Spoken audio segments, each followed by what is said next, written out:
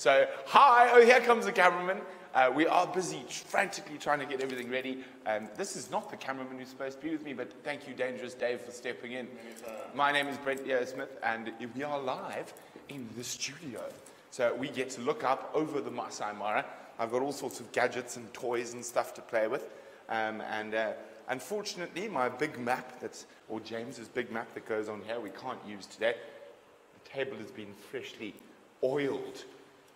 So a lovely smell, nice linseed oil on the table to keep it going. You can see the startings of the shelves have been done, and that's why this fan is here to blow the dust of the woodwork away.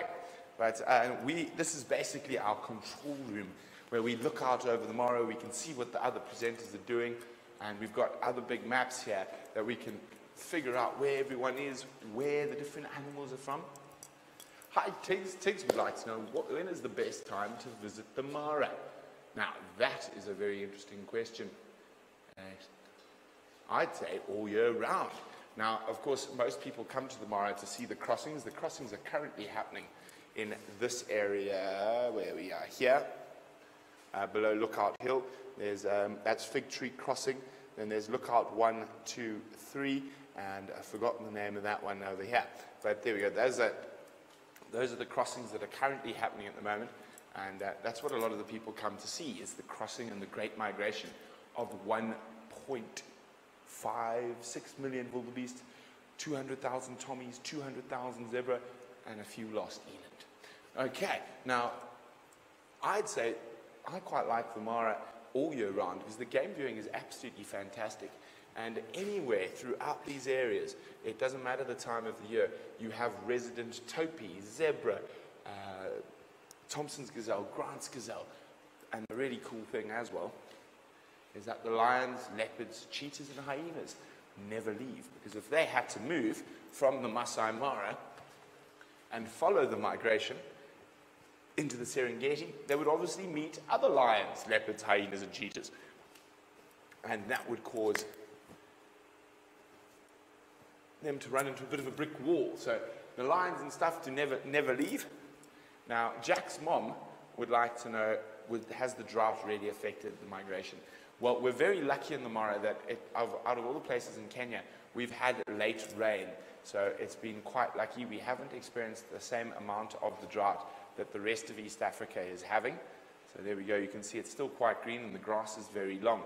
Now, how this has affected the migration that has caused it. So, well, speaking of rain, there's a great big thunderstorm blaring down on the opposite side of the Mara River. And we are very late for there to be big thunderstorms. So, fortunately for us, we are still getting quite a bit of rain. And that is going to keep the wildebeest here longer. And that's how it affects the migration. So it affects the migration that they have arrived much earlier than they would normally. So they would normally be arriving, maybe just arriving across the Sand River now. They're not normally crossings at this time of year. They're not normally in the triangle. There's also, strange, wait, let me get back to my map. As we've seen, there are wildebeest streaming in from the Lamai Wedge. Now that is this little wedge over here. That is the Lamai Wedge, and it is the Tanzanian side of the Mara River.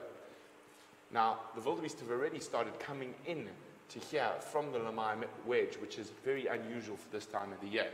And normally they're the last of the wildebeest to arrive, so they'll be arriving at the end of next month.